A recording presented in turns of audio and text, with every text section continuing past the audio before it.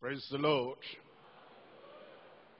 Church, if you are there, I said, praise the Lord. The Lord be with you. And the Lord strengthen you. And the Lord give you courage, fortitude, stamina, backbone to do everything God has called you to do this year in Jesus' name. Let's pray together. Father, we thank you for the workers' training tonight. Lord, we pray that as you present your word to us, your word will strengthen everyone in Jesus' name. Give courage to everyone, confidence of faith to everyone, that everything you want us to do, without looking back, without compromising, without being fearful, we do everything to the glory of your name in Jesus' name. We thank you because we know you have answered. In Jesus' name we pray. We're coming to Acts of the Apostles. I'm reading from chapter 20, verse 20. Acts chapter 20. I'm reading verse 20. And how I kept nothing back that was profitable unto you, but I've showed you and I've taught you publicly and from house to house. Once again, this is 2020. And the year 2020 will mean a great fulfillment in every life. A great progress in every life. Forward march and forward movement in Jesus' name. And so as we come to this workers' training, this January, I'm presenting this to you as the 2020 vision of renewed workers. It's good to be a worker, walking with the Lord. It's wonderful to be a worker, walking alongside the Lord. And he says, I'll never leave you, I'll never forsake you. And what he would have been doing if he were here, that's what he wants us to do. That's why I'm presenting this to you. What will Christ have done? Read this, chapter 20, verse 20, with the understanding of what Christ would have been doing. How I kept back nothing that was profitable unto you. He could have told his disciples that everything profitable to them in their spirit, in their soul, in their body, everything profitable to them in their calling. He had shown unto them how I kept back nothing that was profitable unto you. And I've showed you, and I have taught you publicly. In all those public gatherings, he revealed to them his mind, revealed to them his word, revealed to them what it takes for somebody to get into life eternal. And then he says, from house to house. When he got into the house, the disciples asked him, what did you mean by this? What did you mean by this? And in the house, he explained everything to them. And the Lord is calling us to the same thing. That what's profitable for the members of the church, what's profitable for every family in the church, what's profitable for every worker, every minister, we preach publicly. And then from house to house in the house fellowship, we emphasize the same thing. Come back to 2020, Acts of the Apostles, and how I kept back nothing that was profitable unto you. This Paul the Apostle now, talking to the church, talking to the ministers of the church, and the members of the church. He said, you've seen my ministry, and you've seen my declaration, and you have observed everything I've taught you. I taught you publicly, and I taught you privately, I taught you from house to house, and I never kept anything back that was profitable unto you. Is it repentance? I taught you. Restitution? having a clear conscience before God and man. I taught you righteousness, the holiness without which no man shall see the Lord. I taught you sanctification. I taught you Holy Ghost baptism. I even asked the other church in the previous chapter, have you received the Holy Ghost since you believed? I taught you everything. How? I kept back nothing that was profitable unto you. But I have showed you, and I've taught you publicly and from house to house, testifying both to the Jews and also to the Greeks, repentance toward God and faith toward our Lord Jesus Christ. And now, behold, I go bound in the Spirit unto Jerusalem, not knowing the things that shall befall me there. In verse 24, but none of these things moved me. He said he wasn't looking at persecution, at difficulties, at danger, and then hold him back. If I say that, I'll be persecuted. If I teach that, they'll jump on me. If I show them the way, the only way that goes to heaven, the way of holiness, the highway of holiness, some of them might not agree. He said, no, not at all. Whatever the situation, and whatever the condition of the people, and whatever the threats, none of these things move me, neither count I my life dear unto myself, that I might finish my course with joy. What's the cause?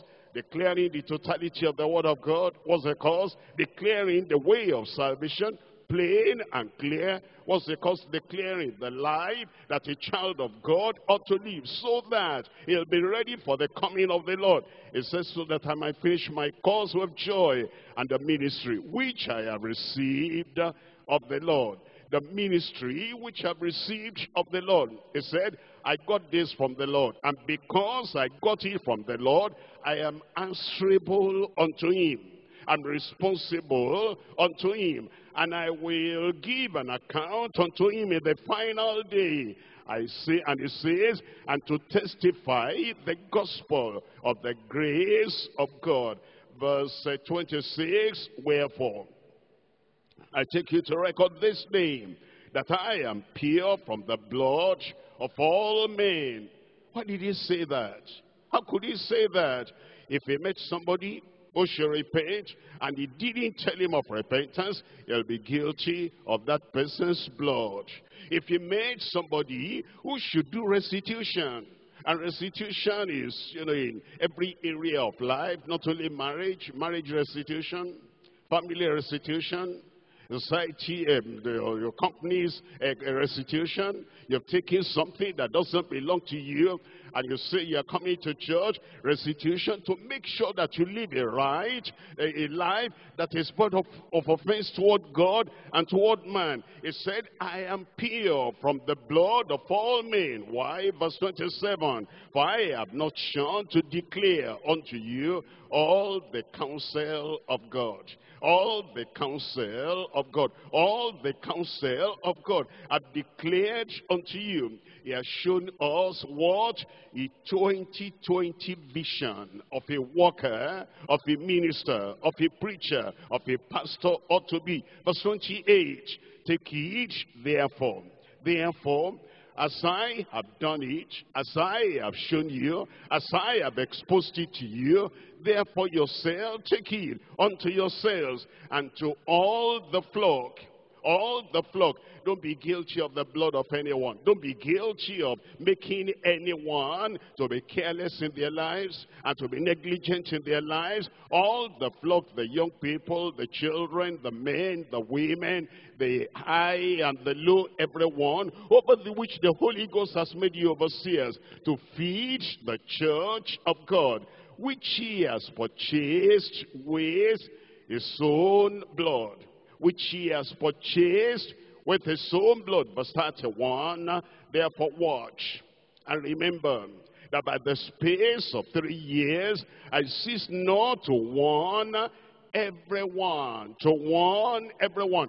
That's how he wasn't guilty of their blood. That's how he preserved his own life. That's how he preserved his own calling, because he warned everyone night and day with tears. And now, brethren, I commend you to God and to the word of his grace, which is able to build you up.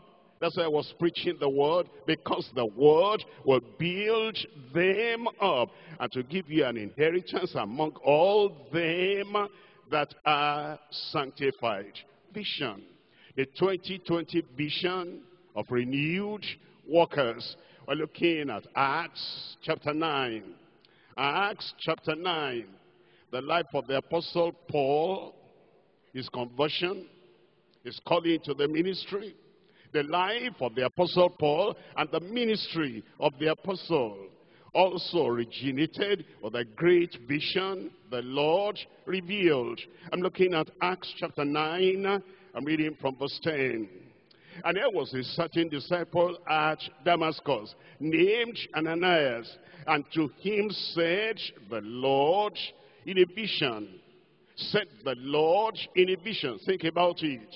If Ananias had not received the vision he received about going to Saul, if Ananias had disobeyed the vision that he received going to Saul, if Ananias had been afraid, a part of that man, an injurious man, a murderer, a terrible man, a persecutor, and the vision he received, he did not follow through because of the fear of man, think of what would have happened. Paul would not have been reached, and all that he did, he could not have done. But it says, Ananias, and he said, behold, here I am, Lord. I am here, Lord. And the Lord said unto him, arise, and go into the street, which is called Straight, and inquire in the house of Judas for one called Saul of Tarsus. For behold, he prayed. That's what you call word of knowledge. The Lord gave him knowledge as to what Saul was doing and where Saul was and how to get to Saul and how to minister unto Saul in a vision. We need to have the 2020 vision, a vision that leads us to people, a vision that makes us to preach repentance, a vision that makes us to tell people what they ought to do, and how they ought to straighten out their lives so that they will be acceptable unto the Lord. In verse 12, and as seen in a vision, even Saul, who was praying, had seen in a vision a man named Ananias coming in and putting his hand on him, that he might receive a sight. And Ananias answered, Lord, I have heard by many of this man how much evil he has done to thy saints at Jerusalem.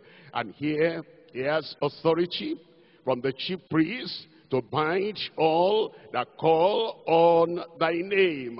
But the Lord said unto him, go thy way, for he is a chosen vessel. All this in a vision that Ananias received, to bear my name before the Gentiles and kings and the children of Israel. For I will show him, I'll keep on revealing myself to him, I'll keep on showing him vision. As I show him this vision and he runs with it, I show him another vision and he runs with that. I show him another vision and he runs with that. For I will show him how great things he must suffer for my name's sake. And Ananias went his way on the strength of that vision.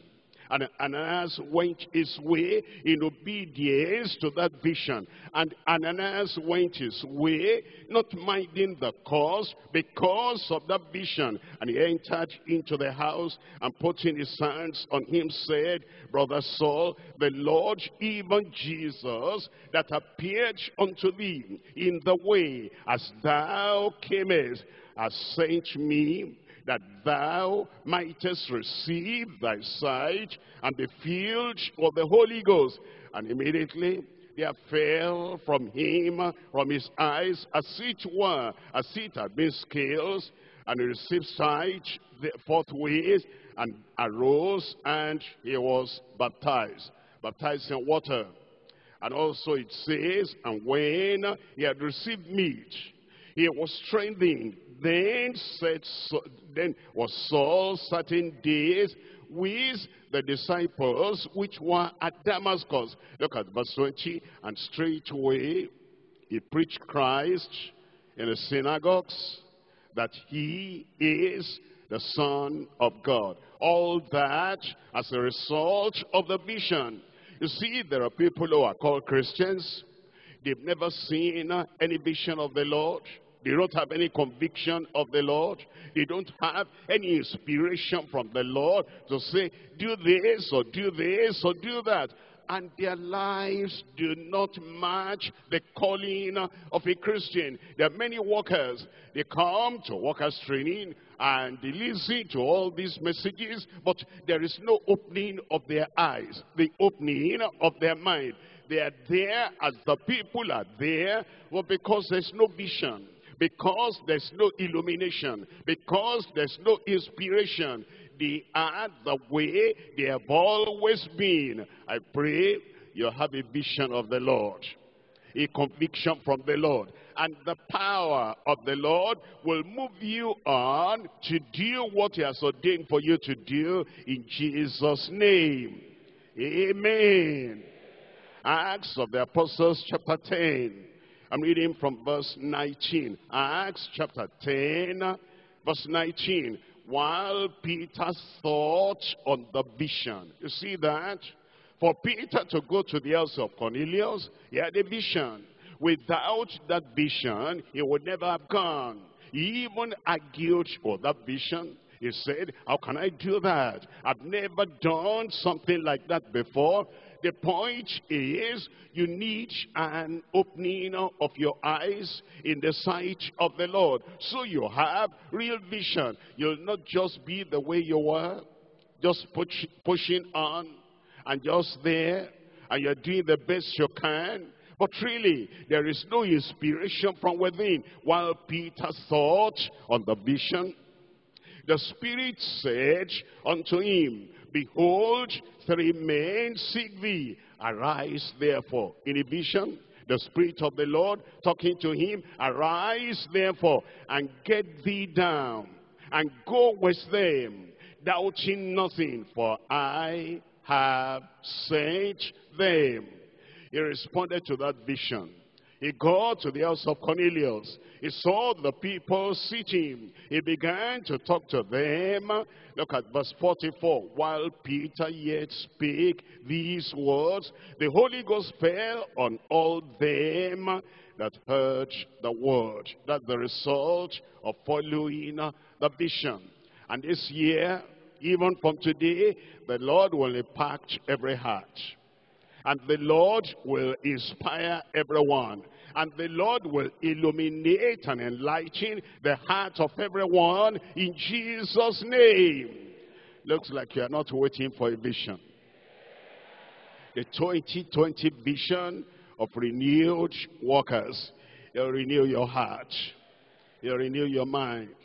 He'll renew your focus. He'll renew your understanding. He'll renew the calling that he has given you. And it is that renewal, it is that revival, it is that brightening of the vision that makes us to rise up and then do what needs to be done so that souls can be saved. The 2020 vision of renewed workers. 3 things we're looking at. Number 1, the vision of valiant workers. Valiant workers.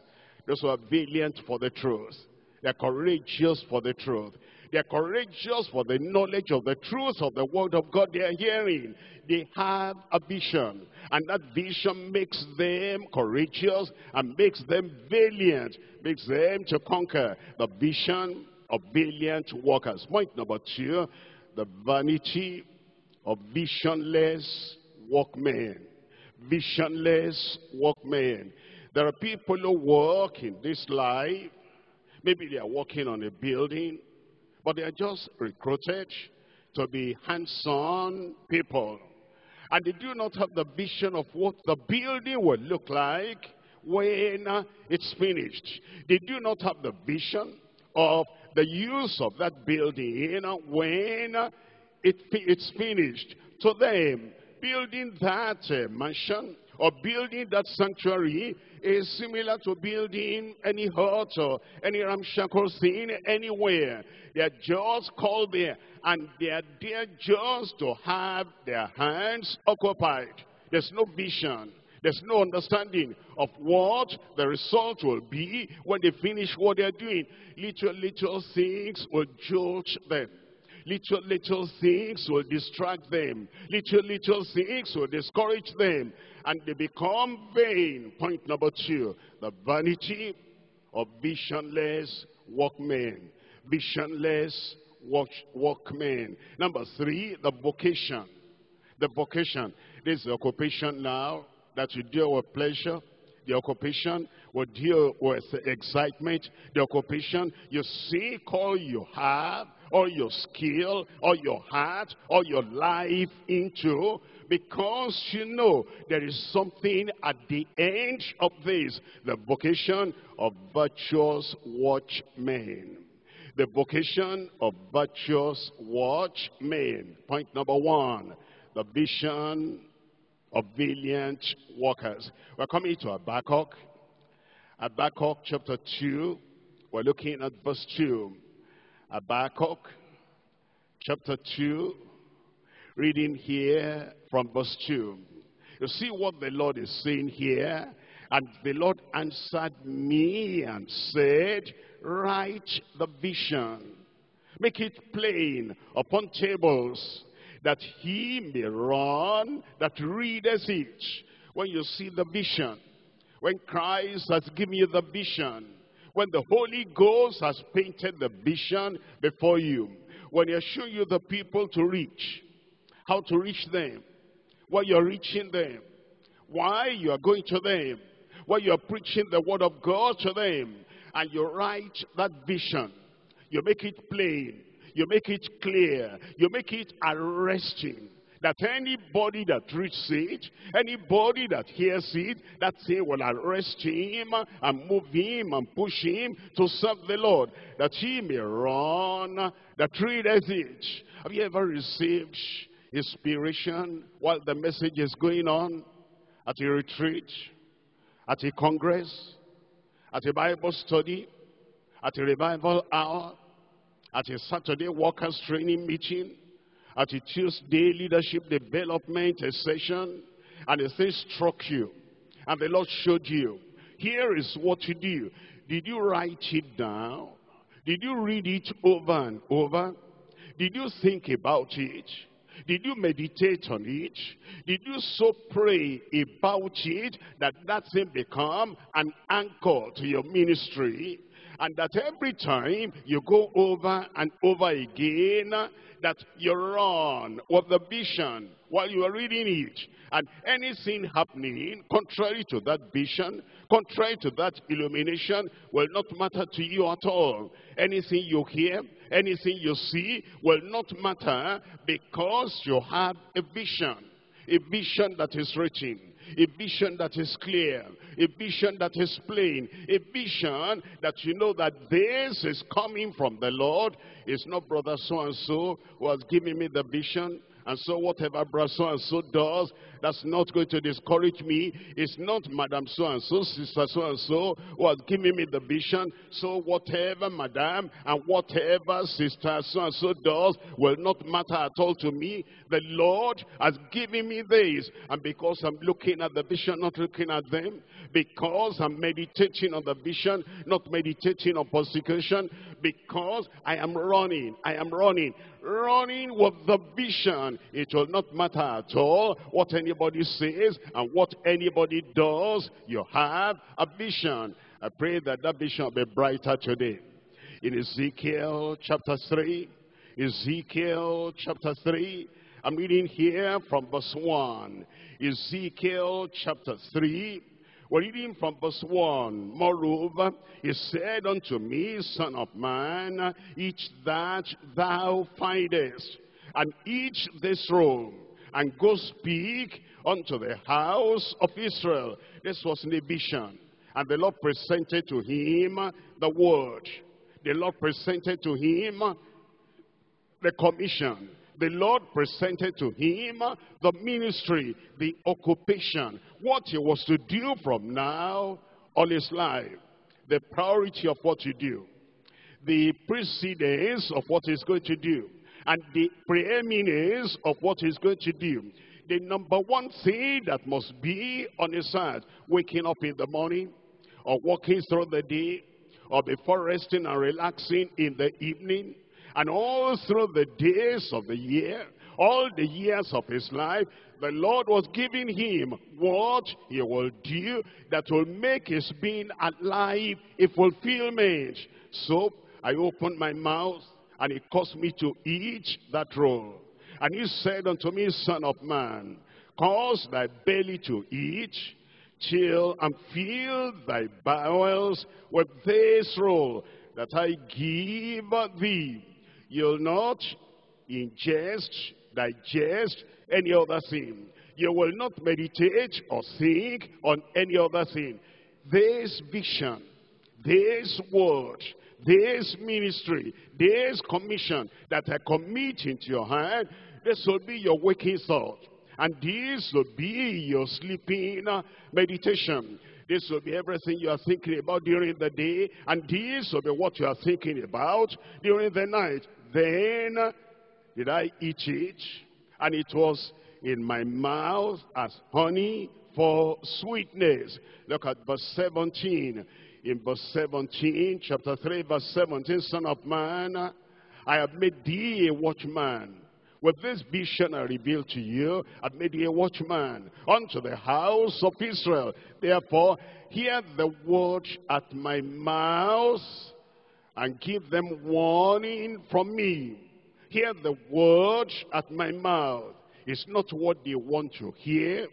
It's what I give you to say. That's what you say. And they will hear, you'll give them warning from me. What I say unto the wicked, thou shalt surely die, and thou givest him not warning, nor speakest to warn the wicked from his wicked way, to save his life.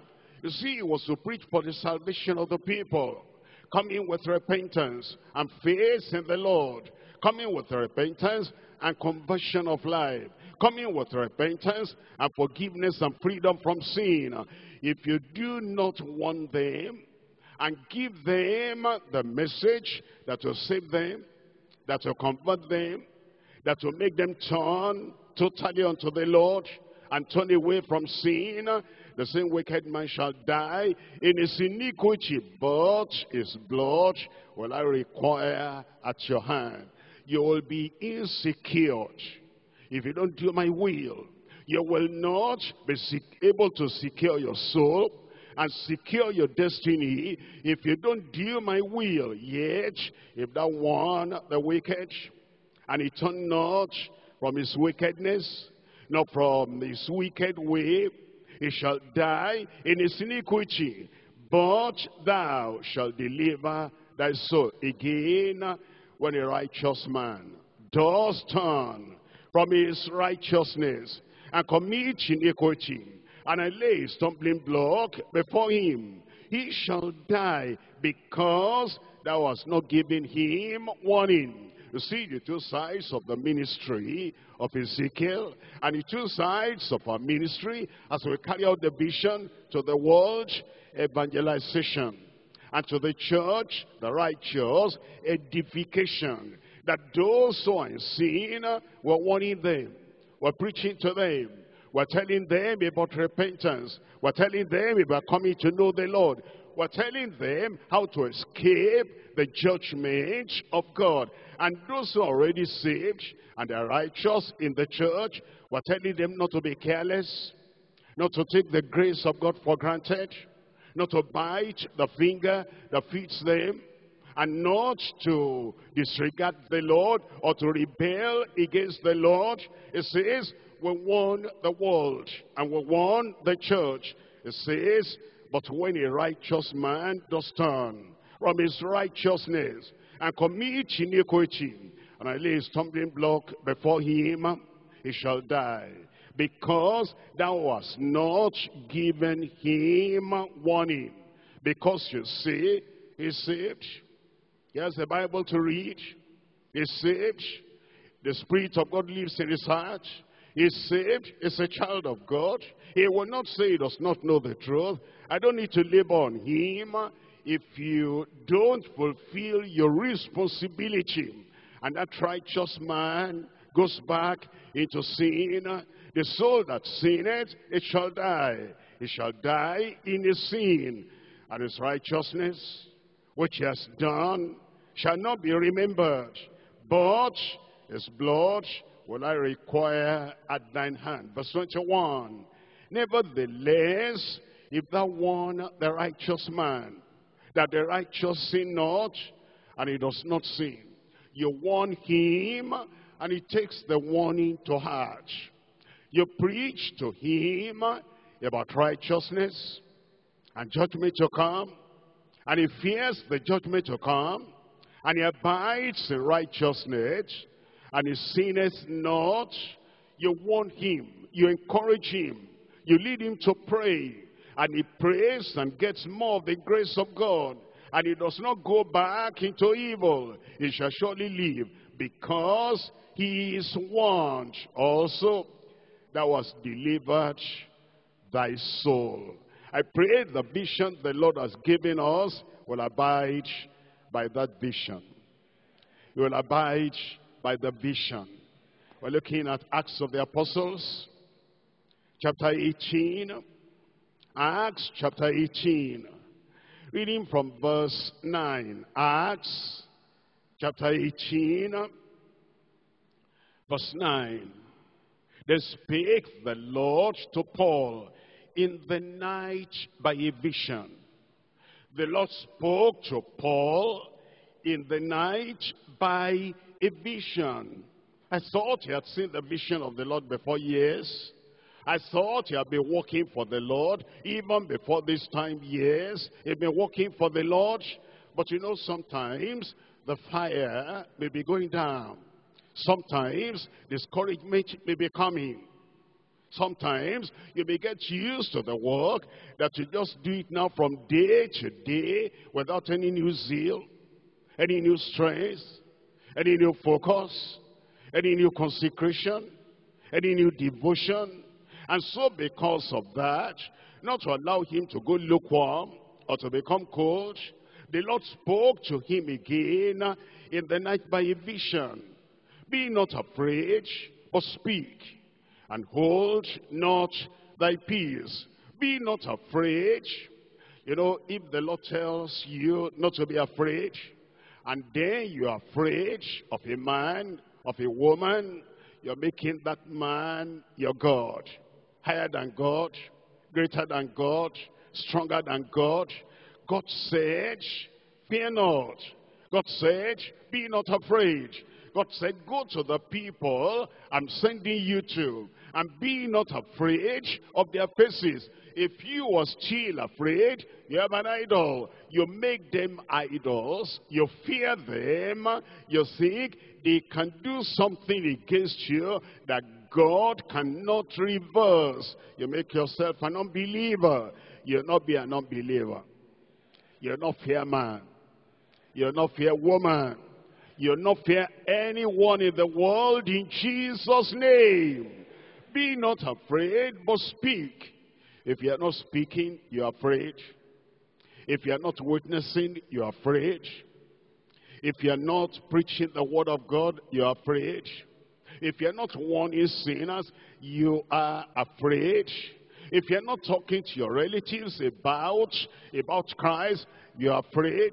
If you cannot even talk to your husband about what it takes to get to heaven, you are afraid. If you're not talking to your wife, you are afraid. If you're not talking to your children, and you're not showing them the way that leads to life eternal, you are afraid. If you're not talking to members of the church and showing them follow peace with all men and holiness without which no man shall see the Lord, you are afraid. If you are afraid of man and you're not doing what God has told you to do, that's the way of perdition. I pray you will turn around.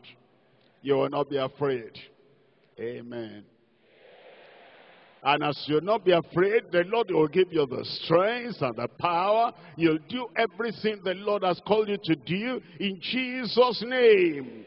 Be not afraid, but speak, and hold not thy peace, for I am with thee.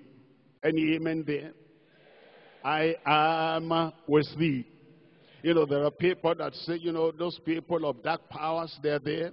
Those people that can persecute you, they're there. Those people that can snuff out your life, they're there. Those people that can derail you, they're there. But you don't believe that God is nearer? God says he's with you. If God is with you, who can be against you? They will all become nothing in Jesus' name. For I am with thee, and no man shall set on thee to hurt thee. For I have much people in this city. Paul the apostle was the only one that the Lord had committed their salvation into his hands. He said, stay there, preach the word, speak unto them, be not afraid. I have much people in this city. And he continued there, and he continued there, and he continued there. You'll continue there. Preaching the word, you'll continue. Showing the way of the Lord, you'll continue. Standing firm and standing courageously, you will continue. Standing with conviction and backbone, you will continue. You'll continue in Jesus' name. Now, before I go away from that point one, there's something also I need to show you, and it's in 1 Samuel chapter 14. 1 Samuel chapter 14, I'm reading from the last verse there. 1 Samuel chapter 14, we're reading from the last verse there. That is verse 52. And there was Saul war against the Philistines all the days of Saul. And when Saul saw any strong man or any valiant man, he took him unto him. There was war. And the Philistines had not all been exterminated. They had not all been defeated. They defeated some, and some still remained. Defeated some, and some still remained. Defeated others, and some still remained. And Saul knew the war must continue. We're evangelizing. We're doing the work of the Lord. And then sinners still remain. We're preaching the gospel. And those who are not saved, we know them, they still remain in our community. We're warring against Satan and against the flesh and against the world. And yet, the world has not totally been conquered for Christ. Therefore, like Saul did, he saw any strong man, any valiant man, he took him unto him. If you are valiant, you surround yourself with valiant people. If you're a preacher, a good preacher, a preacher of the sound word of God, a preacher of righteousness, a preacher of salvation, a preacher of the gospel, you'll surround yourself with valiant men who will do the same. You'll not surround yourself with people who are not valiant for the truth. We're coming to Jeremiah chapter 9. Jeremiah chapter 9. We're looking at verse 3. Jeremiah chapter 9. I'm reading from verse 3.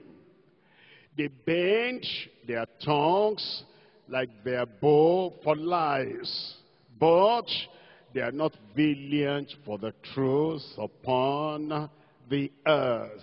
They proceed from evil to evil, and they know not me, says the Lord. The work needs valiant men and valiant women, valiant workers, valiant workmen, valiant witnesses, valiant soul winners, valiant men and women that stand for the truth.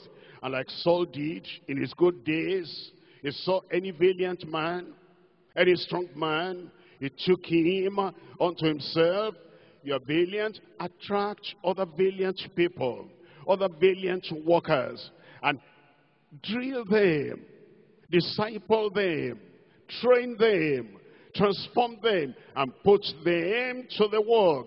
But those who bend their tongues for lies and are not valiant for the truth upon the earth, they will not be part of your team. They will not be part of my team. Say it for yourself, they will not be part of my team. Say it for yourself, they will not be part of my team. You'll not surround yourself with compromisers in Jesus' name. Weak need people. And the people who don't have any backbone, the people who are not strong, who are not valiant for the truth, they'll not be part of your team in Jesus' name. Point number 2 now, the vanity of visionless workmen. The vanity of visionless workmen. We're coming to Proverbs chapter 29. And I'm reading from verse 18. Proverbs chapter 29, verse 18.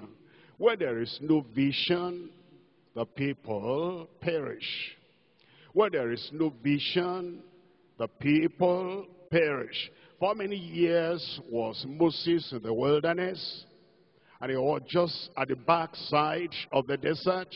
He'll come, go back home to Jethro. Come, go back to Jethro. 1 year is gone. 10 years gone. 20 years gone. 39 years gone. Then on one day, after 40 years in the wilderness, he now saw a vision of the burning bush. And it was not consumed. He said, I must turn aside and see what is happening here. When he saw that vision, and he took interest in that vision, and he turned around and began to look at that, then the Lord said, Moses, Moses, the Lord will call your name. And when he calls your name, he will show you the vision of what you ought to do for your life business. And when he shows you, you will do it in Jesus' name. For how many years had other people, like David, take care of the sheep, take care of this, until seeing the vision when God saw him and called him? How about Daniel? How about Paul, Saul of Tarsus? It was when they saw that vision of the Lord that they rose up now and they started life as if they are just coming into life today. The same thing with you. You'll be in the church like many other people. I'm a member of the church. What are you doing? Nothing, no vision. You're just in the church and part of the church. What did you do before? Like last year, this is what I did. What are you doing now? Of course, what I did last year. There's no new vision. There's no new excitement. There's no new enthusiasm. There's no new interest. As it was, so it is. And until you see the vision of the Lord, life will continue the way it had always been. There'll be no plan. There'll be no forward movement. There'll be no progress. I pray the Lord will reveal himself unto you. Where there is no vision, the people perish. Israel would have perished if there wasn't any vision.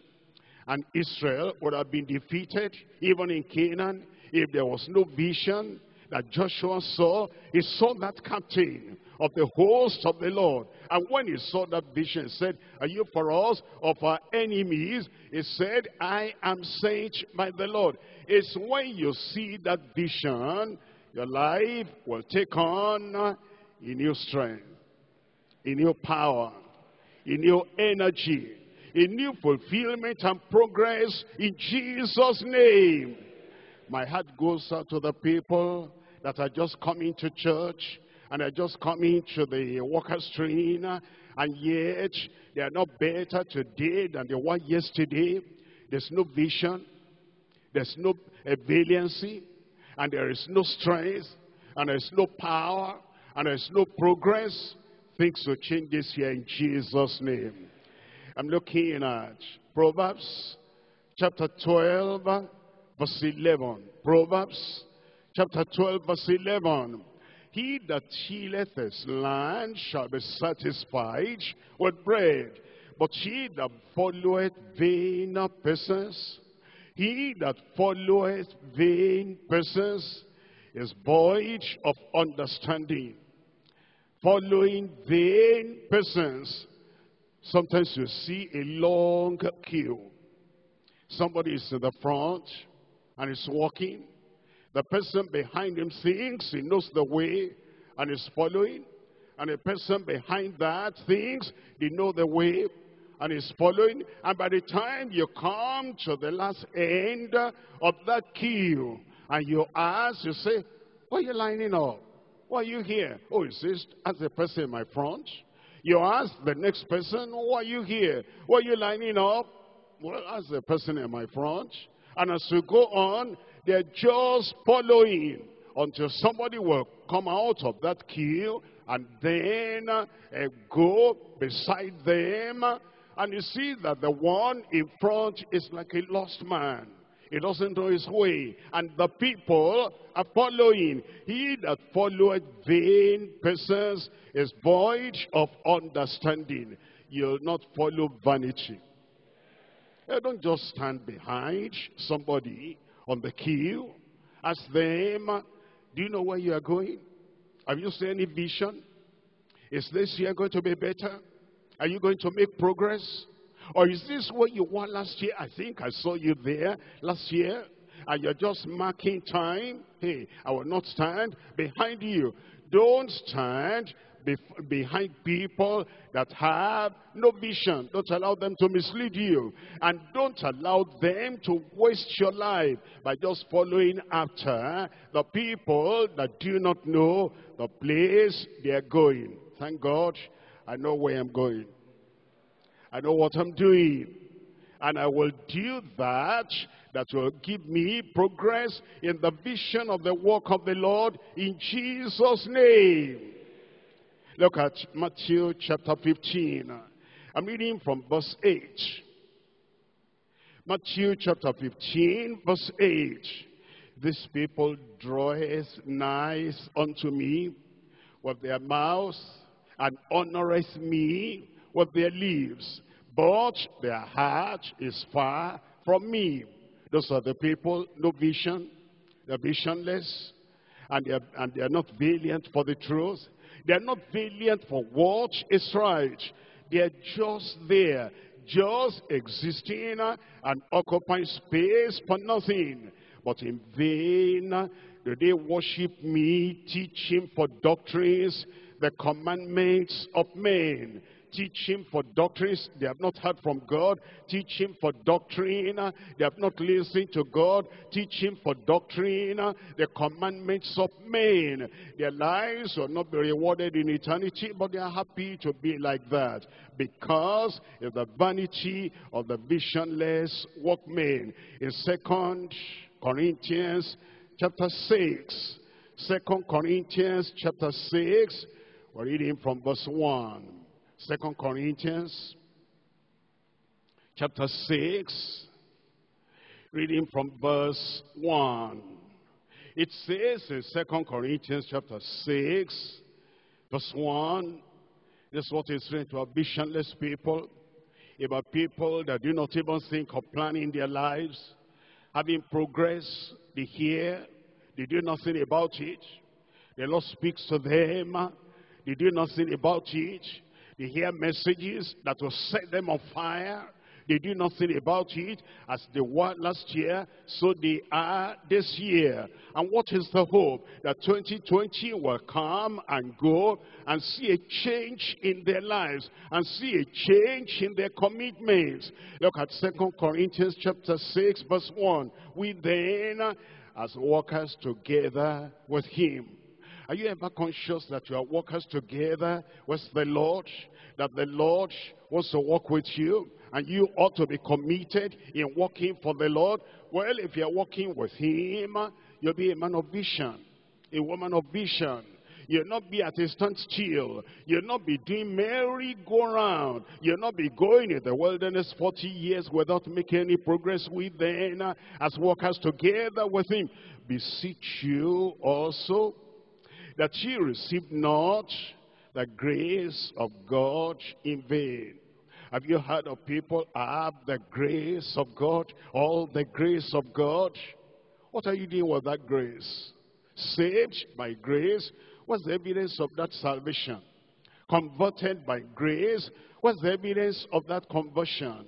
And you have been taught the word of the Lord by grace. What is the evidence of that teaching? You have heard God, and you're walking together with God, and you have the grace of God. What is the evidence that God has more impact in your life than men and women around you? Receive not the grace of God in vain. If you have the grace of God, you'll be living in faithfulness. You'll be living by faith. You'll be living to bear fruit. You'll be progressing in the things of the Lord. If you're walking with God, he'll be talking to you. He'll be talking with you. He'll be directing you. He knows the souls to reach, and he knows the places to go. If you're workers together with God and you have not received the grace of God in vain, he'll point them to you. Talk to that one, I prepared his heart. Talk to that one, I prepared a heart. Go to Saul of Tarsus. Behold, he prayed. He will direct you to Cornelius. He'll direct you to people. If you're workers together with God, if you have not received the grace of God in vain. Have you got the grace for sanctification? What's the evidence? Have you got the grace for humility? What is the evidence? Have you got the grace to totally trample on pride in your life? What is the evidence? Have you got the grace that you are walking together with God? And whatever you do by the faith of the Son of God who loves you and gave himself for you. Where is the evidence? We must have the grace of God. You'll have the grace of God.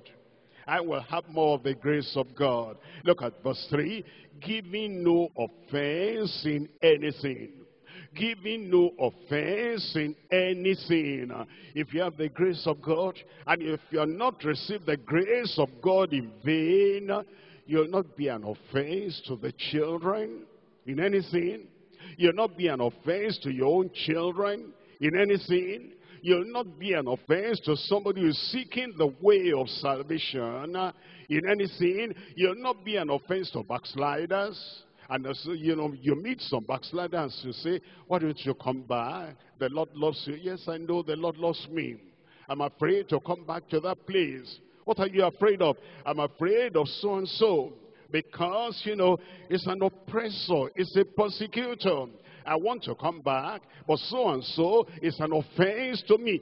Giving no offense in anything, that the ministry be not blamed, but in all things approving ourselves as the ministers of God, in much patience, in afflictions, in necessities, and in distresses. Those are the people that have vision, and the people that are not vain. You will not be vain. I will not be vain. And your message will not be vain. Your lifestyle will not be vain. You'll not just be a redundant person in the house of God and the grace of God.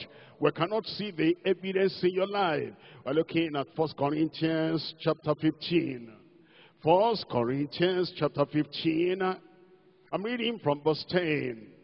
But by the grace of God, I am what I am. I am not what I was. He didn't say, by the grace of God, I am what I was. As you look at some people, you have to be praying for them. You have to be interceding for them. Because they are what they were.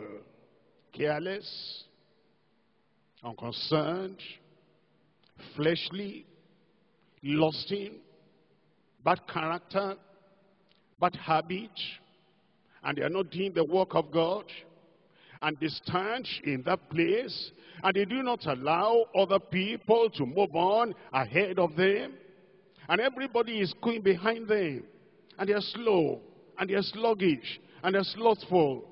Paul the apostle didn't say, by the grace of God, I am what I was. It does not take grace to be what you were. It does not take grace to be at a standstill. It does not take grace to be as old as you were in the old year, in this new year. But it takes grace to be what you ought to be.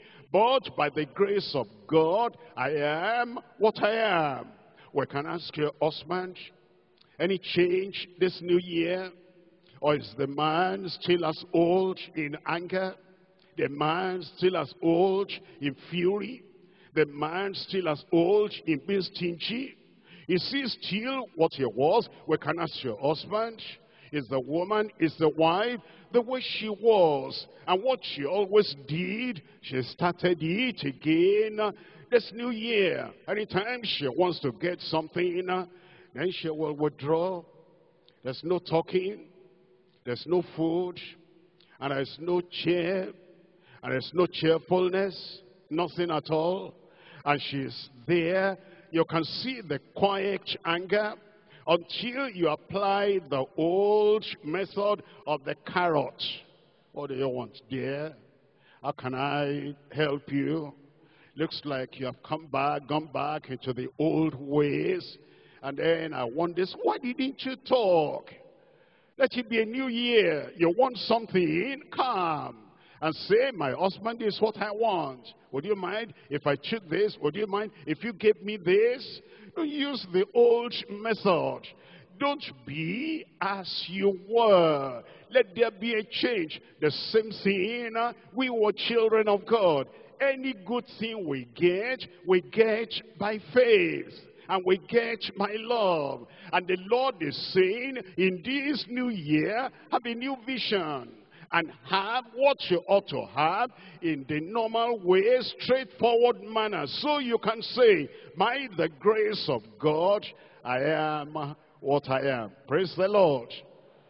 A new man, a new minister, a new wife, a new husband, a new worker. Not somebody who will be using the method of the world to do something in the house of God. But by the grace of God, I am what I am. And his grace, which was bestowed upon me, was not in vain. Paul, tell me, how do you know that? I don't go into houses to persecute anybody anymore. I don't take those men and women, put them in the prison anymore. I've cut off from all those people of authority that used to give me letters to go and arrest Christians. I've not received the grace of God in vain. In fact, people have seen now that my life has changed. My comportment has changed. Everything about me has changed.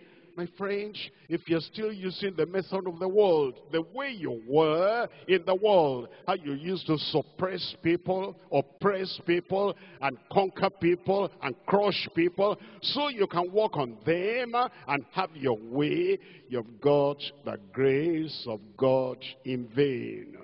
Not to get the grace of God in vain will mean there's a new life now, a new stamina now, and a new vibrance in your life, and you're moving on now with the power of God. But I labored more abundantly than they all. Your labor. I said your labor. I've discovered that some people that say those extraneous amens, it's just habit. What they did the previous year, they do in the new year. And when you check up on them, the message is not bearing fruit in their lives. But I pray for you that all those old methods and all those old things that have been corrected will be totally corrected in your life in Jesus' name.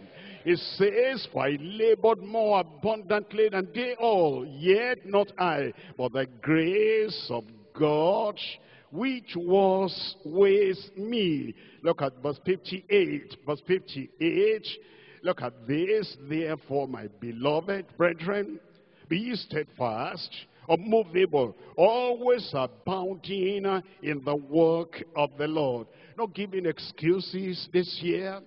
I'm tired now. What if I said to you, I'm tired? I'm probably older than you are. What if I said, I have this challenge, I have this challenge? What if I said, I don't have all the encouragement I need to have? What if I said that the more I love them, some people, not everybody, the less I am loved? What if I then hold back and everybody is waiting and they say, where is Pastor? And they say, Pastor is tired today. I will not be tired. I said I will not be tired. If you don't want me to be tired, I said I will not be tired. And you will not be tired too. I said you will not be tired too. That your life will take on a new splendor, and a new strength, and a new vision, and a new power. And you will be what you ought to be in Jesus' name. Old methods gone. Old cranky craftiness gone. Old lifestyle gone. And old disobedience gone. The grace of God more in your life. The power of God more in your life. And the goodness of God more in your life this new year in Jesus' name. Therefore, my beloved brethren, be ye steadfast, unmovable. You will not be moved. The winds that blow will not move you. The things that happen, temptations, trials, will not move you. Always abounding in the work of the Lord. For as much, look at this, for as much as you know that your labor is not in vain in the Lord. Your labor will not be in vain. My labor will not be in vain. It will minister the grace of God in your life. The strength of God in your life. 2020 vision in your life. 2020 strength in your life. 2020 commitment in your life. You'll not be vain. You'll not have vanity. You'll not be visionless. I said you'll not be visionless. Look at Galatians chapter 4. Galatians chapter 4. I'm reading from verse 9. Galatians chapter 4. We're looking at verse 9. But now, after that ye have known God, or rather, are known of God, how turn ye again to the weak and beggarly elements, whereunto ye desire again to be in bondage. You know what Paul was telling the people in the churches of Galatia, in the province of Galatia? He was telling them, you are with beggarly elements, you are with worldly things, and your life was earthly and worldly. And all those things you observe, look at verse 10, you observe days and months and times and years.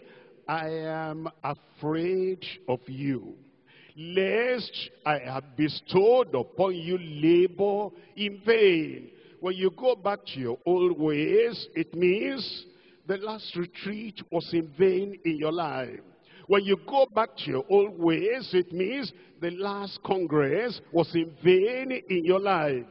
When you go back to the old method, and to the old dullness, and to the old lethargy, and to the old religious ways of doing things, and there's nothing new, no new life, no new zeal, no new commitment, no new obedience, no new consecration. It means everything you've got, the people that labored over you, they labored in vain. I'm afraid of you in verse 11, lest I have bestowed upon you labor in vain.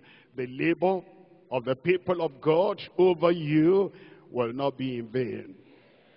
Our labor will not be in vain. And your own labor too will not be in vain in Jesus' name.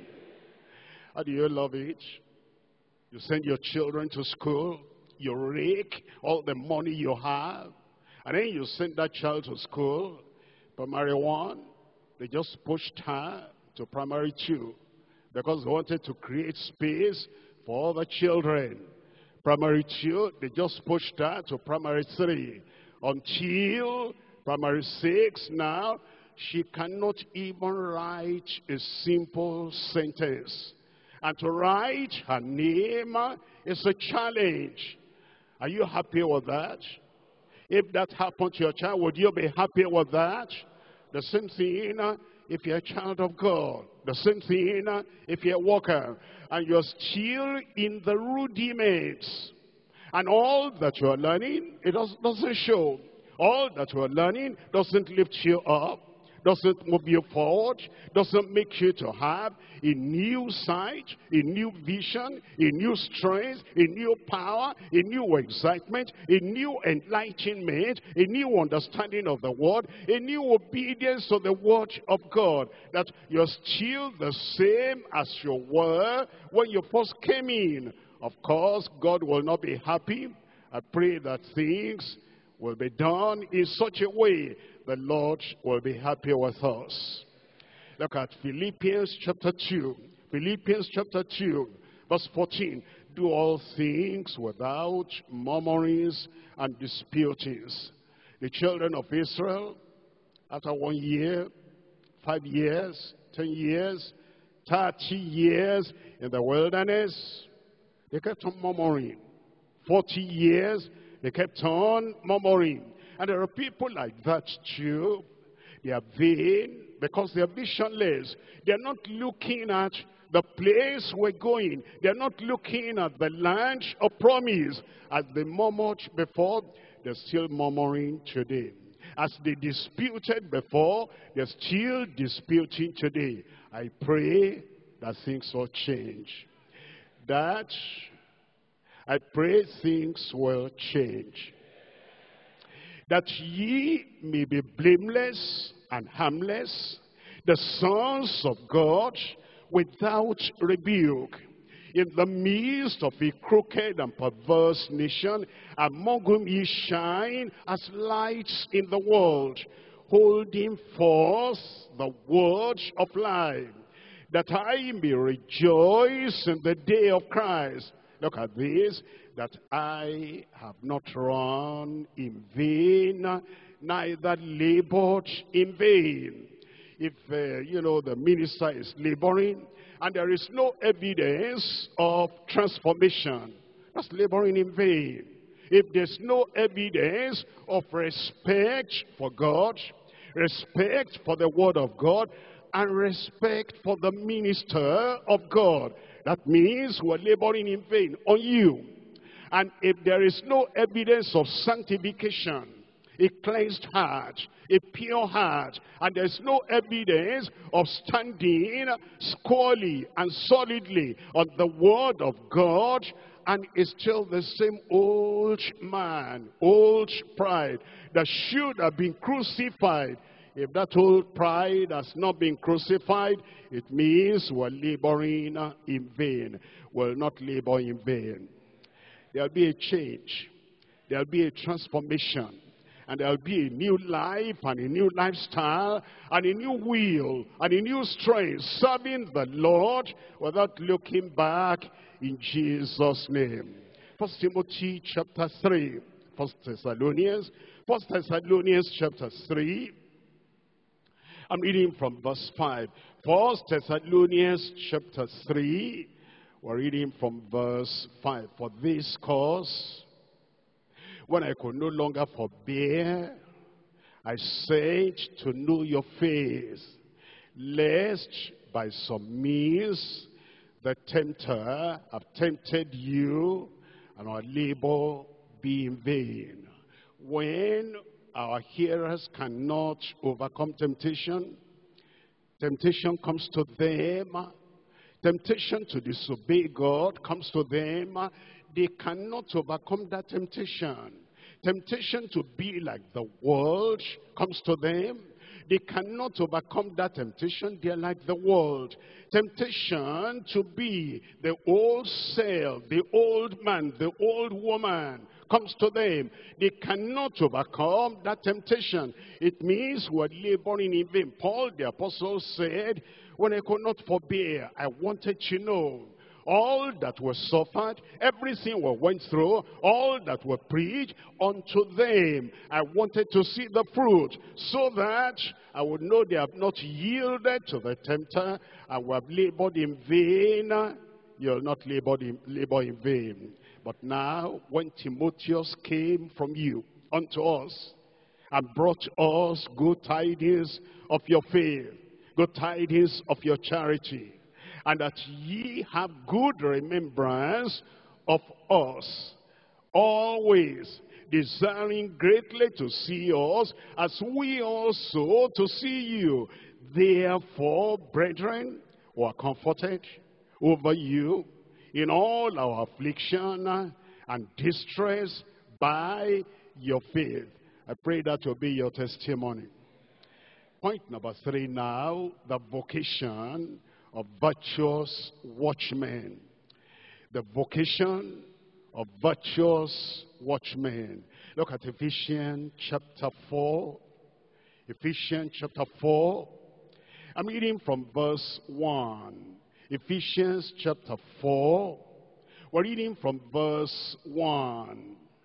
I therefore, the prisoner of the Lord, beseech you that ye walk worthy of the vocation wherewith ye are called. You're called to repentance. Walk worthy of that repentance. You are called unto righteousness. Walk worthy of that righteousness.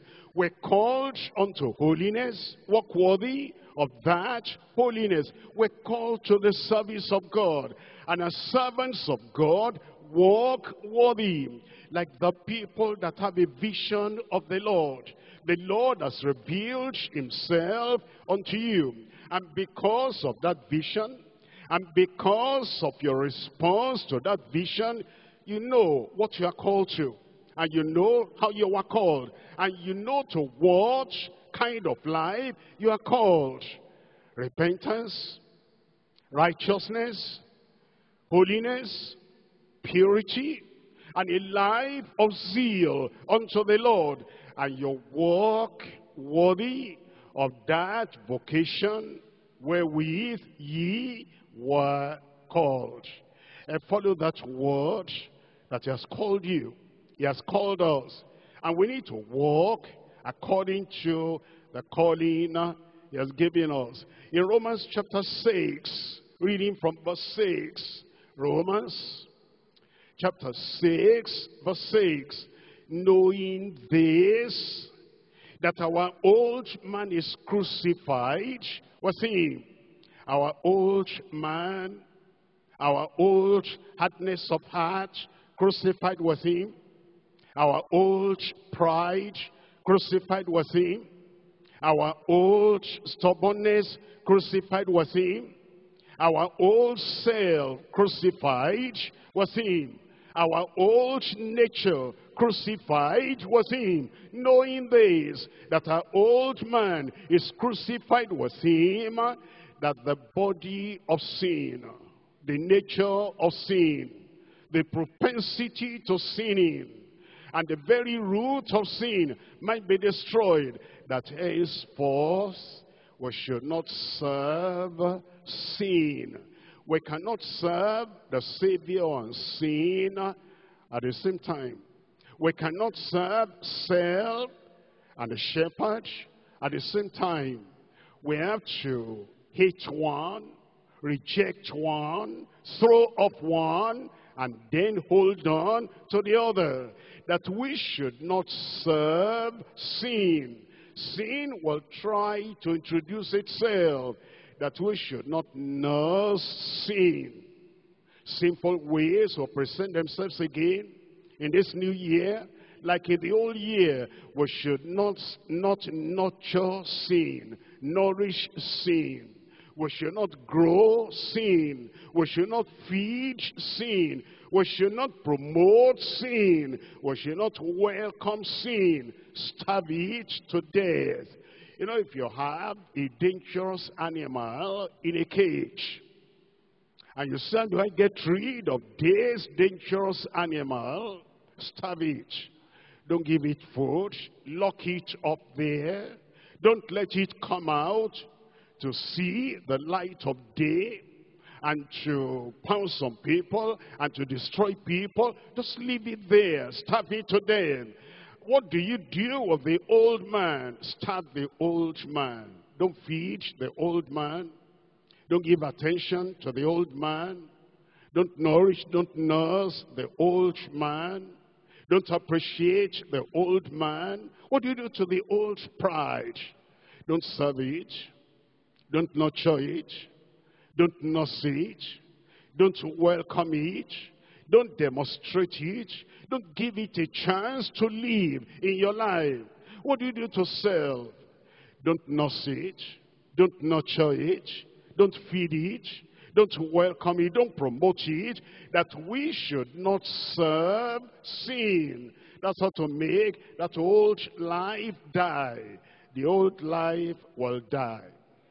The old self will die. The old sin will die. You know that woman that's always wanting to get your attention. And you know privately in your heart, when she gets your attention, it gets you problem. Problem of holiness. Problem of not thinking straight, not thinking right. A problem of not living according to your inner conviction.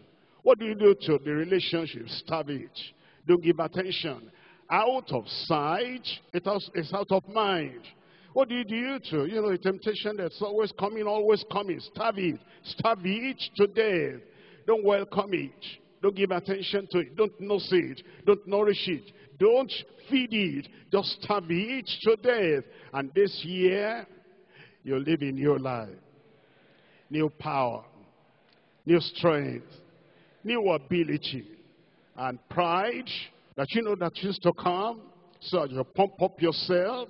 Don't give it attention. Starve that pride unto death. Crucify it. It comes up over and over and over in recurrent crisis. Just say, pride will not have the better part of me this year. You'll be free in Jesus' name. Galatians chapter 1. I'm reading from verse 15.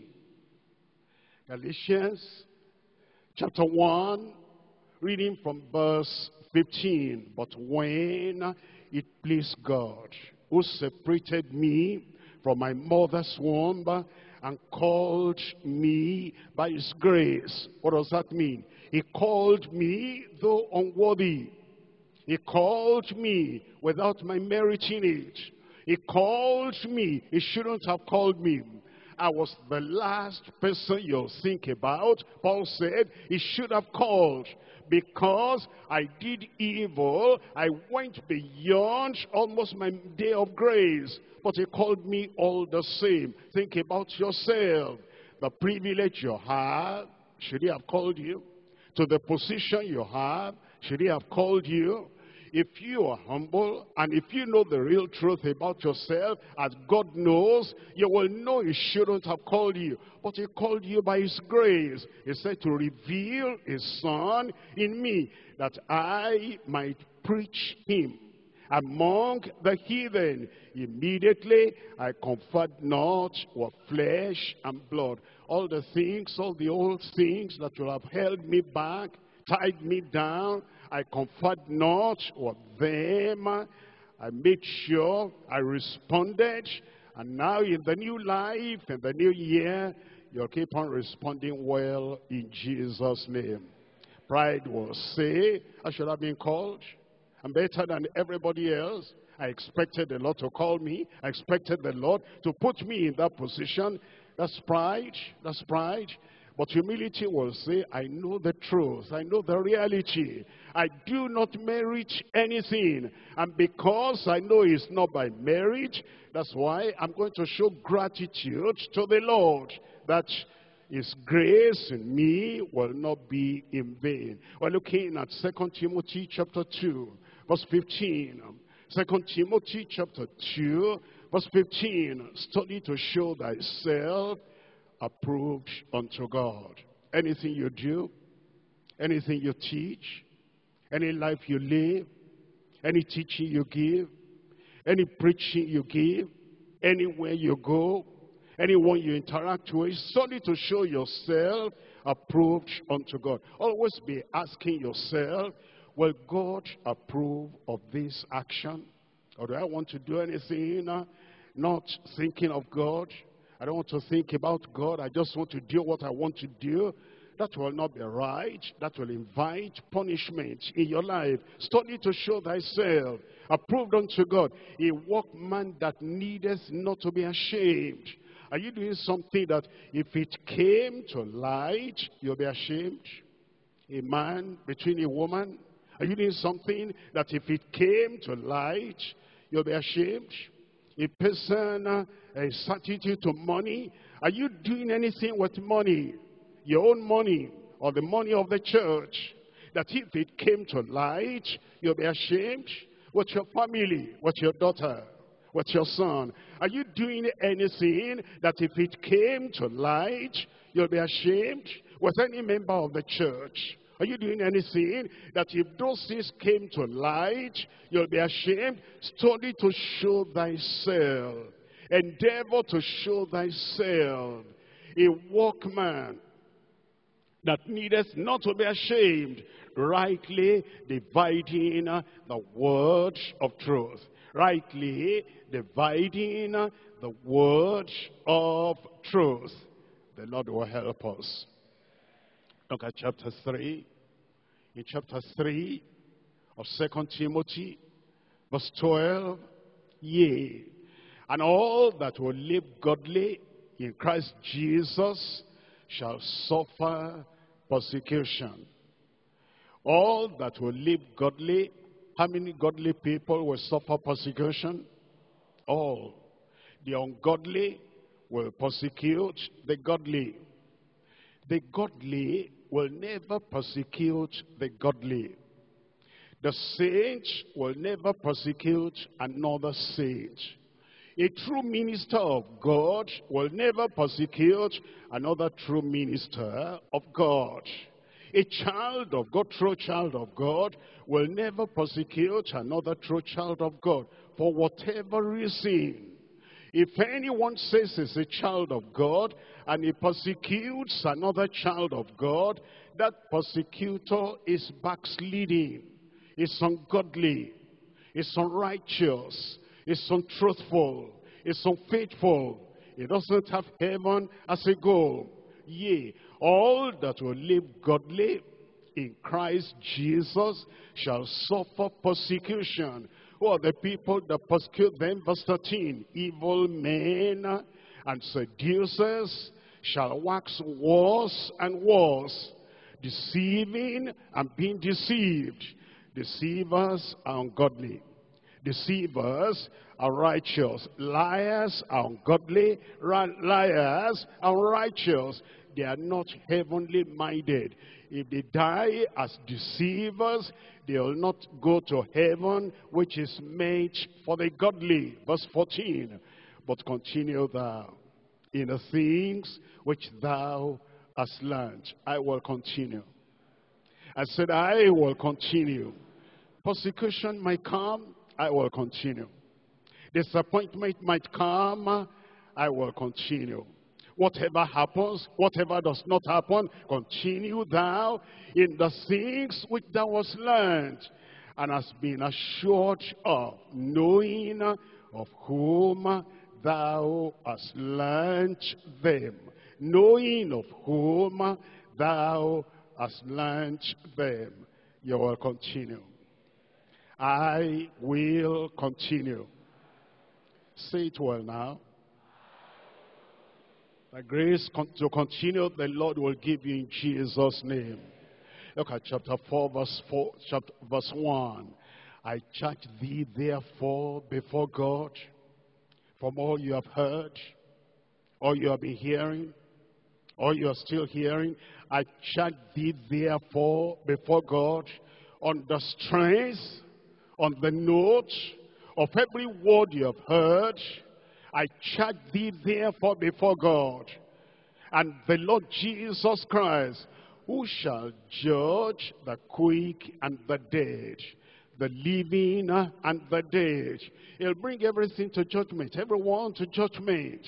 Always live in view of the judgment day. Live in view of what will happen when all your secret life will be brought into the open. He'll judge the quick and the dead at his appearing and his kingdom. Preach the word. Don't be unfaithful. Preach the word. Don't say, because if I preach that, I will kind of expose myself. Preach the word. If there's anything in your life that will hinder you from preaching the word, that you will not be faithful to preach the word so that you are not exposed, then quietly come out of the pulpit and tell the people that have authority over you, who are pastors over you, leaders over you, there's something in my life that will not allow me to preach the totality of the word of God now. Because of this, because of this, because of that, I'm not qualified, so quietly I want to withdraw. That will be the path of honor. Rather than you are there, you cannot preach the word. If I preach restitution, somebody is there in the congregation, and he'll say, so you know restitution. I bought my money. If I preach one man, one wife, and there's no messing around with half a wife somewhere else, half an husband somewhere else, if I preach that, that lady will say, so you knew that. And then you are coming to me and you are doing this and that. If you know you cannot preach the word without feeling ashamed and guilty, then step aside. But when your life has been taken to Calvary and the blood of Christ has washed you clean and you can stand and you're clean and you're righteous and you're purged and you're purified, and that life is so clean that even heaven will affirm your life is clean. Then you can come and say, I'm all right now. I can preach now without shame and without guilt.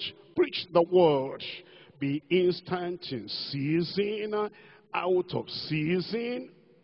Reprove, rebuke, exhort without long suffering and doctrine, for the time will come when they will not endure sound doctrine, but after their own laws shall they heap to themselves teachers, having itching ears, and they shall turn away their ears from the truth. You will not turn your ears away from the truth. I've known people in the past. I don't, the congregation is far away from me now, so I cannot see them, what they do. But in the past, when the congregation was so near and I could see them, we mentioned something in the Word of God, and then it strikes somebody. And instead of repenting before the Lord, they close their Bibles. For the rest of the message, they will not open the Bible. And if you ask them why, he's preaching at me. He's using me to preach. And because he's using me to preach, therefore I'm not going to listen anymore. They turn their ears away from the truth. You'll not turn your ears away from the truth.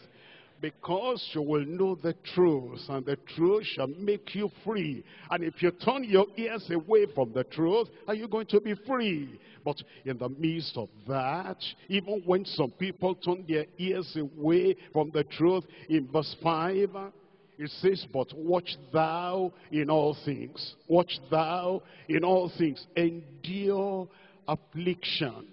Endure affliction. If you preach and then affliction comes because of that, endure. Somebody there say, I will endure.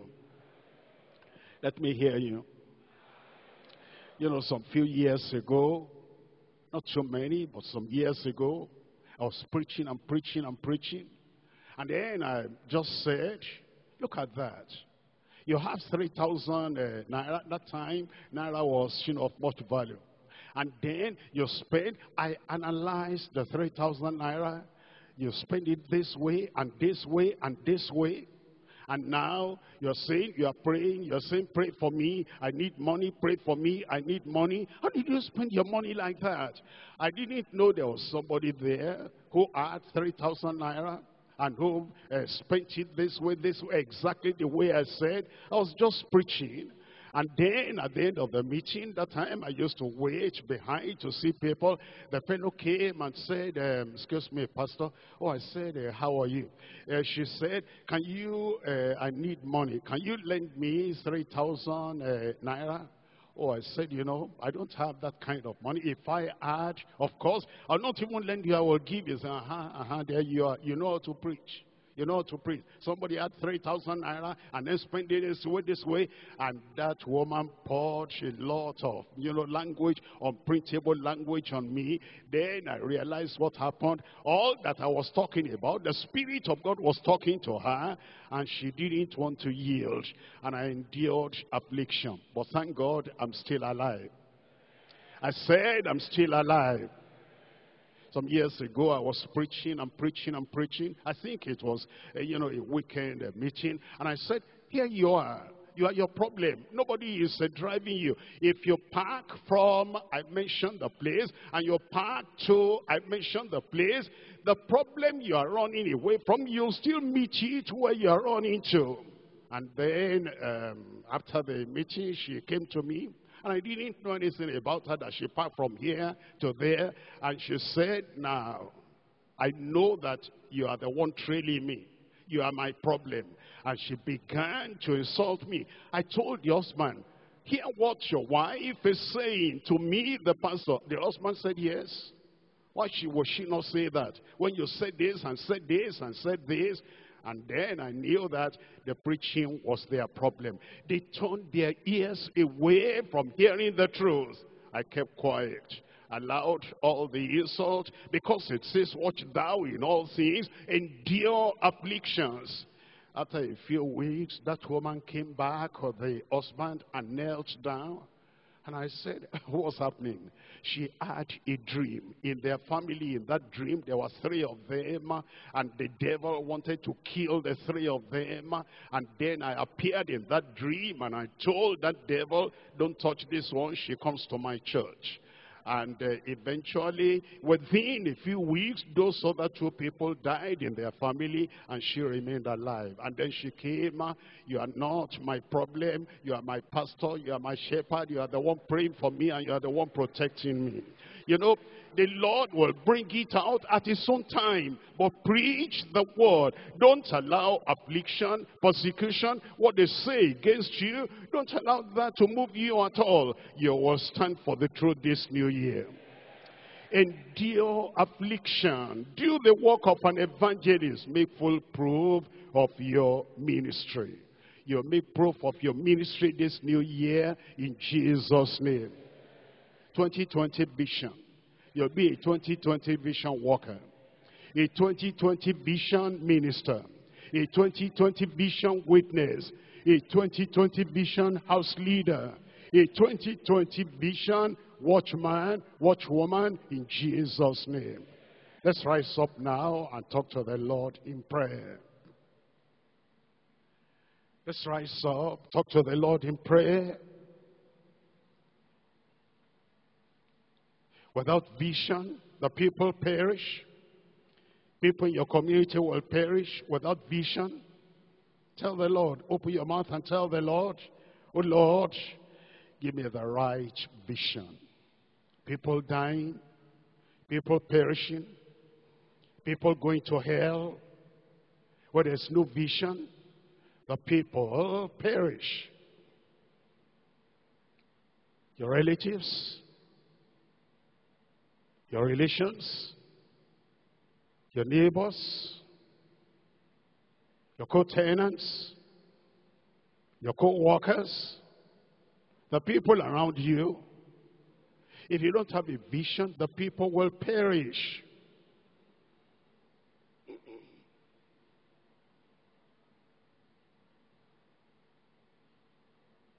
I've done with lesser things. Abandon unimportant things. Don't spend your life on things redundant, things unimportant. Have a vision from the Lord. Write the vision. Record the vision. That he that readeth may run, and he that runneth may read. Catch the vision. Don't let the word of God be in vain in your life.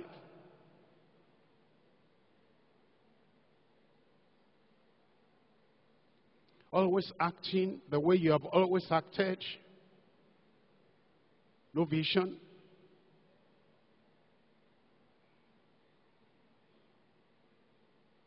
Also getting whatever you want to get by force. No faith. By hatred. No love. Always wanting to have your way. Stubbornness and disobedience. Have a new way. Surrender your will. Crush that old pride.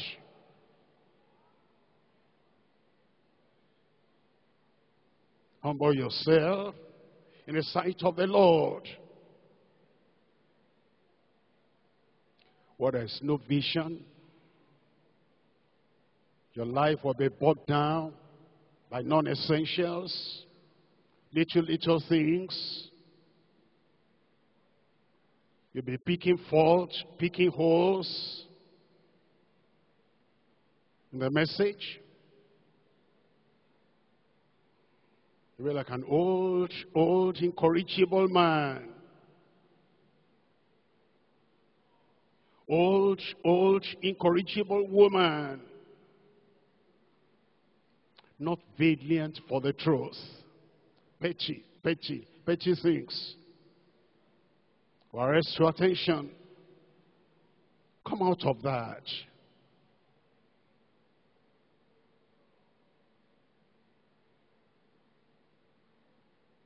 Is the vision the Lord showed to Ananias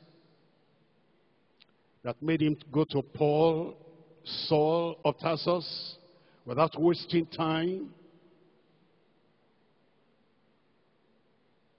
What vision have you got for the new year?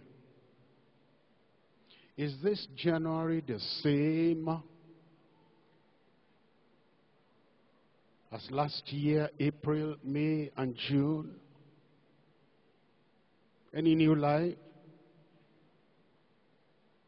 Any new zeal? Any new consecration? Any new commitment? Any new humility? Any new surrender? Or old self is still on the throne? Old anger still on the throne? Old violence and fighting still on the throne?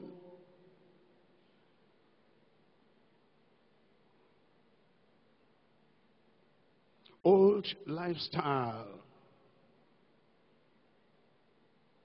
Crush other people's spirit so you can have your way.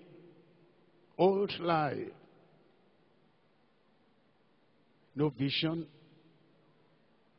The Lord has not spoken to you this new year. You're receiving the message. You're receiving the grace of God in vain. Old language. Old action. Old behavior.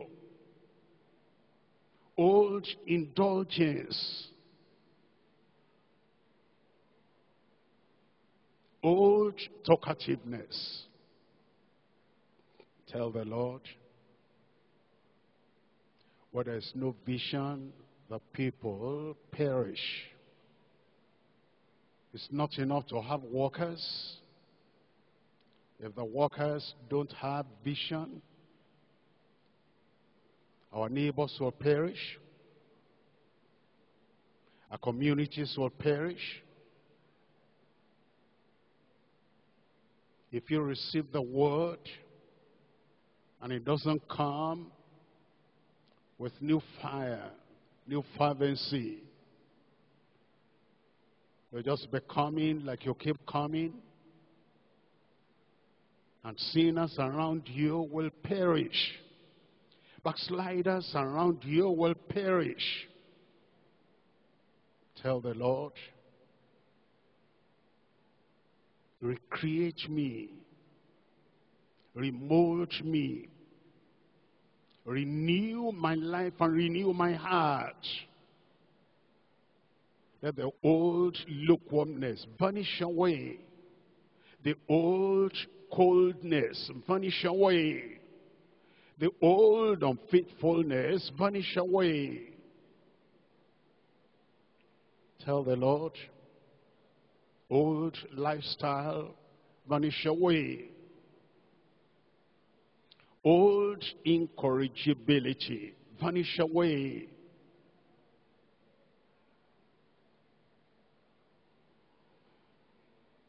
Bring yourself back to the altar. Be valiant. Be valiant. Valiant for the truth. Valiant for sound scriptural conviction.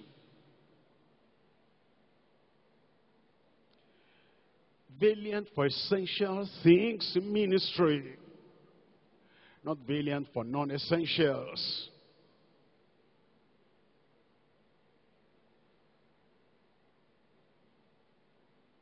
Valiant for sound doctrine.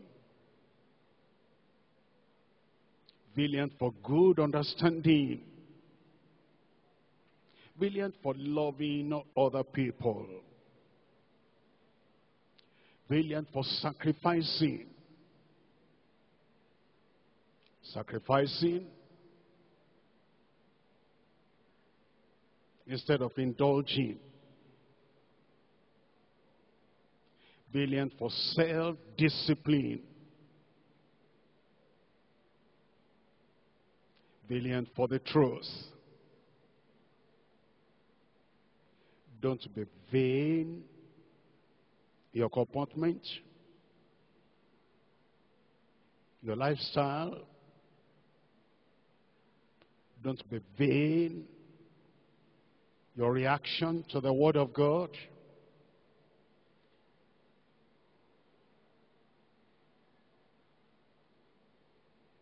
Be full of gratitude. I'm so grateful to God he called me by his grace. Reciprocate. I'm so grateful he called me, didn't abandon me in the wilderness of the world.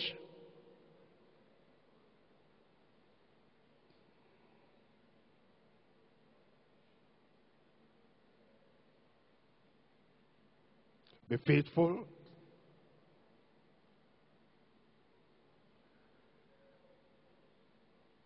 The vocation wherewith you are called, be faithful.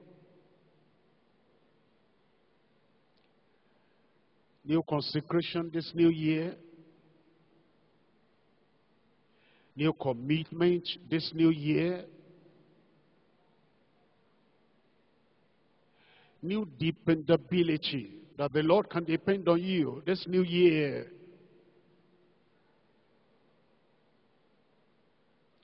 Faithfulness. Endure affliction. Endure affliction.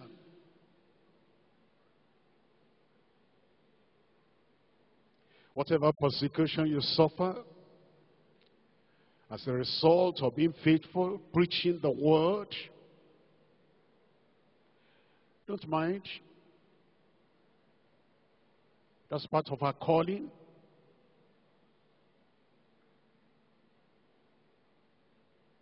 Men may hate you,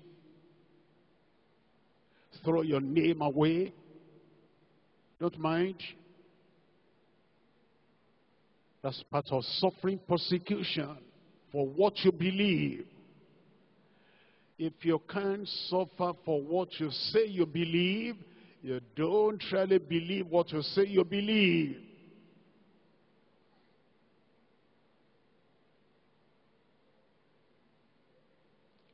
Be a man of conviction, a woman of conviction, willing and ready to suffer for your conviction.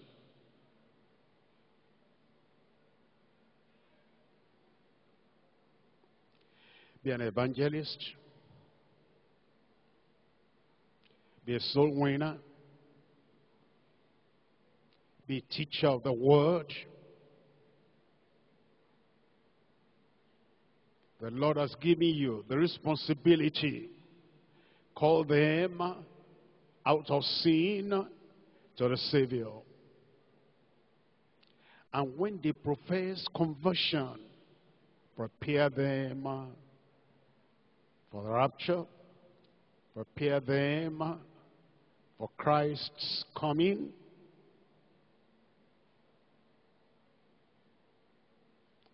Prepare your converts for heaven.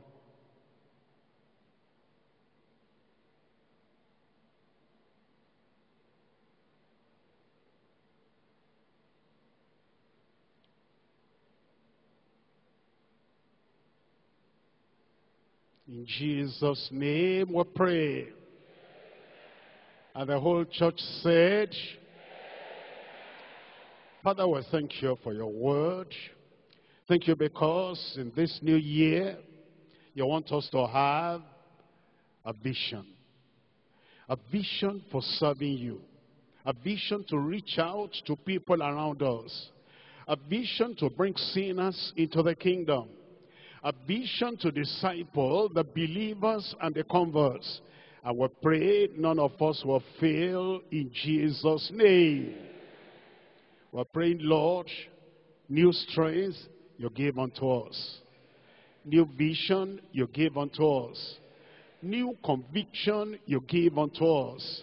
New backbone and stamina you give unto us in Jesus' name. New courage. New boldness. A new sacrifice and consecration give to everyone in Jesus' name. We pray that none of us will receive your grace in vain. Will not receive all these teachings and the truths and the enlightenment and impartation. Will not receive in vain in Jesus' name. And we pray that everything you have revealed unto us will grant us the faithfulness to go out and reveal to other people and bring them into your kingdom in Jesus' name.